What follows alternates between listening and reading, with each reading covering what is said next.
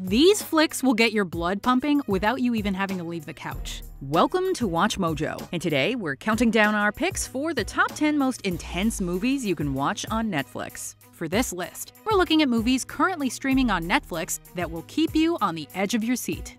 Number 10. Burning. 난 비닐하우스를 태우는 취미가 있어요. 들판에 버려진 낡은 비닐하우스 하나를 골라 태우는 거예요.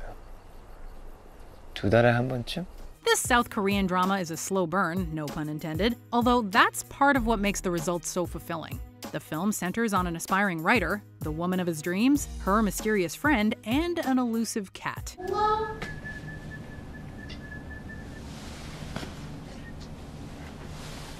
왔어?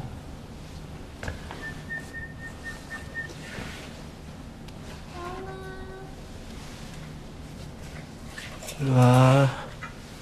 For most of its runtime, the audience isn't entirely sure what Burning is working towards, but director Lee Chang-dong keeps us hooked with quiet suspense that shows rather than tells. 뼛속에서부터 그게 좀 울려줘야 그게 살아있는 거지. This is a mystery that spoons out information, and once we start connecting all the dots, it's chills all the way. Based on its first act, the film's conclusion isn't at all what one would expect. It all lines up from a narrative standpoint, though, even if you are left with some burning questions. Number 9. Ex Machina. Do you like Mozart? I like Depeche Mode. Do you like Nathan? Yes, of course. Is Nathan your friend? My friend? Yeah, I hope so. A good friend. Ex Machina blurs the lines between artificial intelligence and humanity, not unlike 2001 or Blade Runner. Whereas those were large-scale productions, however, Alex Garland's directorial debut has the intimacy of a stage play, resulting in a claustrophobic mind game. The plot revolves around a curious programmer, an eccentric CEO, and a seductive android named Ava. Much like the film itself, Ava is hard to get an exact read on at first. Is she technology's greatest breakthrough or its most dire mistake? When you make a new model, what do you do with the old one? Well, I download the mind, unpack the data, add in the new routines I've been writing. And to do that, you end up partially formatting so the memories go. Ex Machina leaves you guessing from start to finish, playing out like a tense chess match. Even when two people are merely having a conversation in a room, we feel the dread rising as one prepares to make the other their pawn. Caleb, you have to help me. I'm going to. We're getting out of here tonight. Number 8. Hell or High Water. All you're guilty of right now is being stupid. Just leave and that's all it'll be.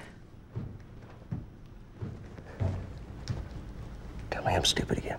This Western crime thriller warrants comparisons to No Country for Old Men, although there's no Anton Chigurh in this scenario. Every character, while not necessarily justified in their actions, has an identifiable motivation. The story follows two bank-robbing brothers and the Texas Rangers hot on their trail. It's a game of cat and mouse, but that doesn't mean there are any heroes and villains. We empathize with each person involved, even if it's evident from the get-go that there won't be a win-win resolution. Ah! What'd I tell you? Yeah. And therein lies the nail-biting nature of David Mackenzie's film. It's like watching two objects speeding towards each other. It's going to end badly for at least one party, but that doesn't make it any easier when the two objects finally collide. You could shoot me now and be within your rights. You toting a gun and all, how convenient. I figure you got one too. Number 7. Train to Busan. Just when you thought zombie movies had been exhausted to death, Train to Busan injects new life into the genre. 진짜 미치겠네.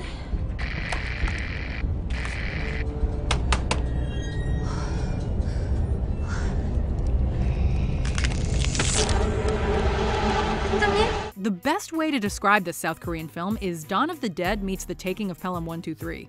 Zombies on a train is a simple enough premise, but the way director Young Sang-ho executes it makes for one of the all-time greats. The characters here aren't just stock archetypes for the undead to sink their teeth into. We come to genuinely care about these people, and our hearts sink whenever one meets their end.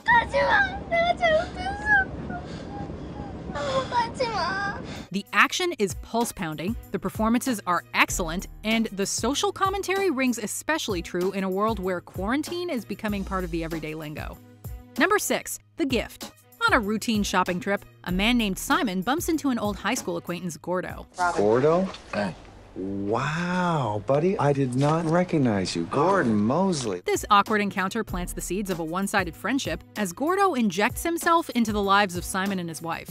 While Gordo comes off as well-intentioned, he's not what he seems. Just to say that the bad things, they can be a gift. Absolutely. And that's just the way I like to see things. The Gift has the calling card of a traditional stalker thriller, although the outcome isn't exactly what the audience anticipates.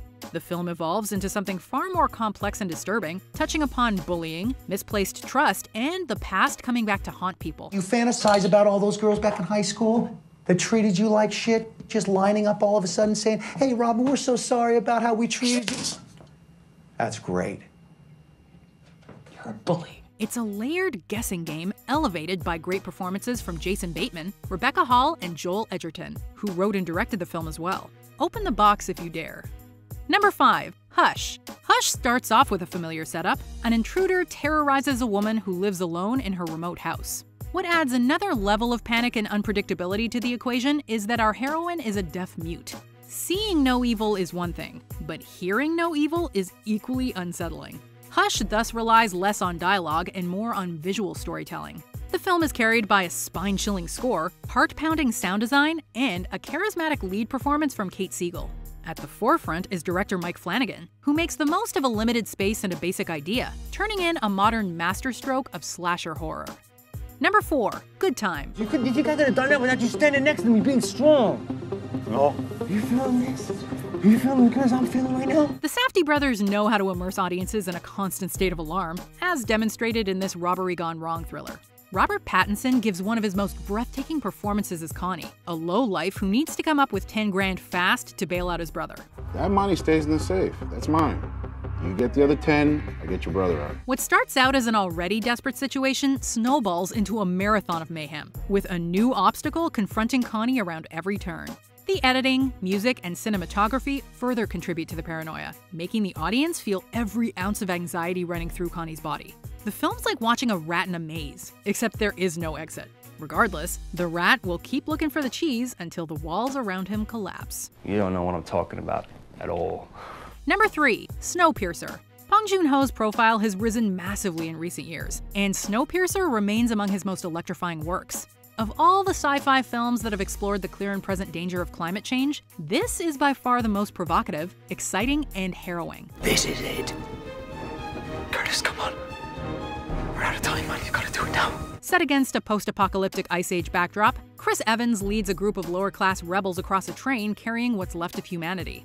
With each compartment they power through, our heroes take one step closer towards the earth-shattering truth. My friend, you suffer from the misplaced optimism of the doomed.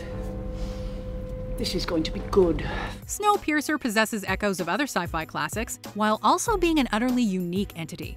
The film is only made more hair-raising when you consider its real-world parallels concerning the environment, classism, and corruption. Curtis, dear boy, the fact is we are all stuck inside this blasted train. We are all prisoners in this hunk of metal. Medium rare. Number 2. Uncut Gems. The Safdies strike again.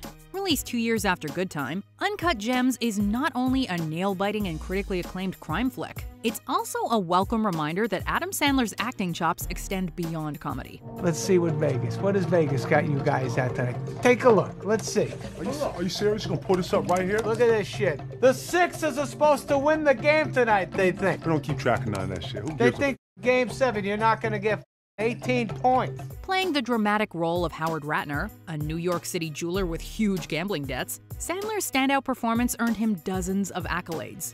Is Ratner's dedication to making all the wrong moves in the face of seemingly impossible odds inspiring? Just plain dumb, or both? Honestly, it's hard to say.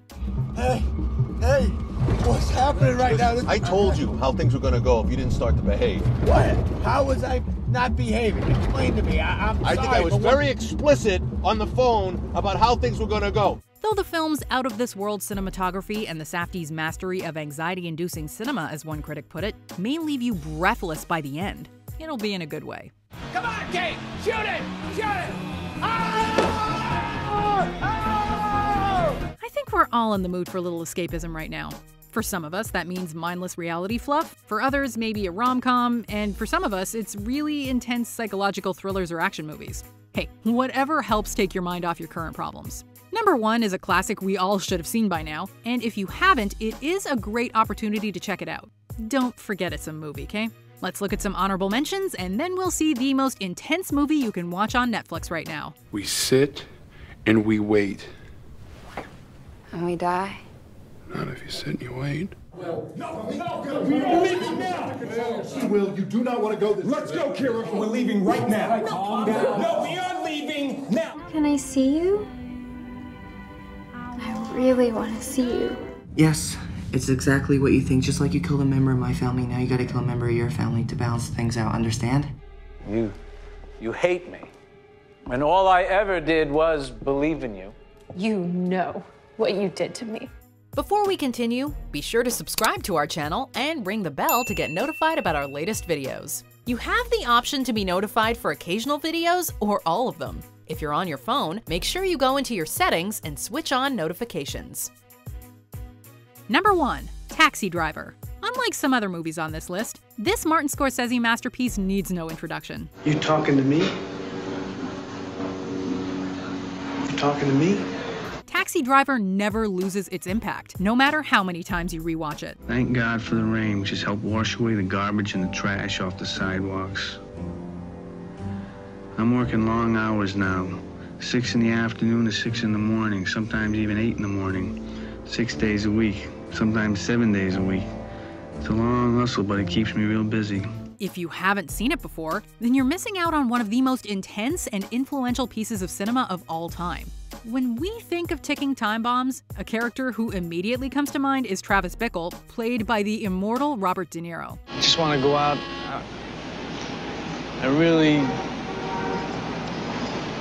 want to. I got some bad ideas in my head. It's not a matter of if, but when this unstable taxi driver will go off. The real question is, who will get caught in the crossfire, leaving us to wonder if we should fear Travis or root for him. This ain't an easy ride. Do you agree with our picks? Check out this other recent clip from WatchMojo, and be sure to subscribe and ring the bell to be notified about our latest videos.